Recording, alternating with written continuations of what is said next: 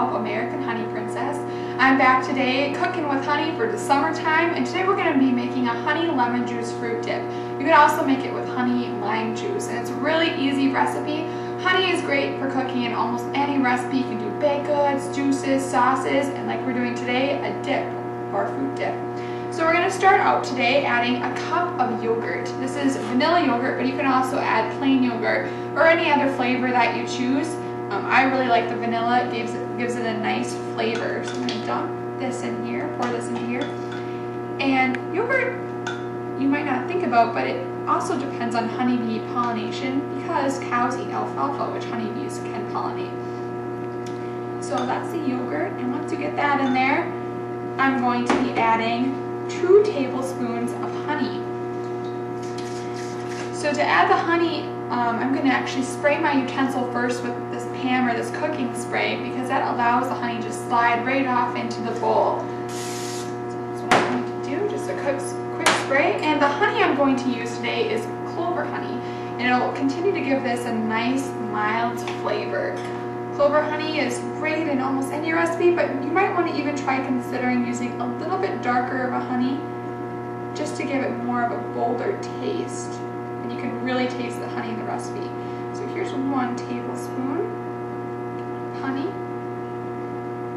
And then here's the 2nd tablespoon of honey. So there's over 300 varieties of honey in the United States.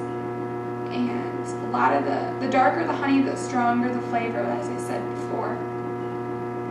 Okay, so now that I'm dumping the 2nd tablespoon of honey, I'm going to stir these together a little bit just to blend them before I add my remaining ingredients. And you can cook with honey in almost any recipe. This is just a great summer fruit dip. You can serve it with apples, grapes, strawberries, almost anything will do. Once this is blended together, the next thing I'm going to add is a tablespoon of lemon juice. Now lemon juice gives it a nice refreshing taste. You can also use lime juice. That tastes really good as well. Lemons are pollinated by honeybees. So I'm going to add that in there. And then the last thing I'm going to add is just a dash of cinnamon to give it a kind of a little bit of a spicier taste. So I'm going to give it a couple dashes.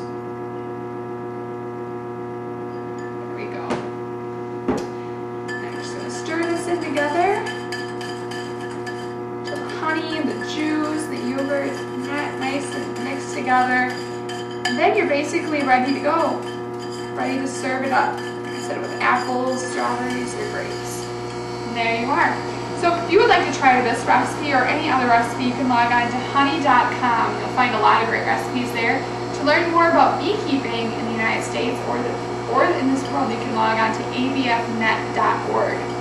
Thanks for watching today.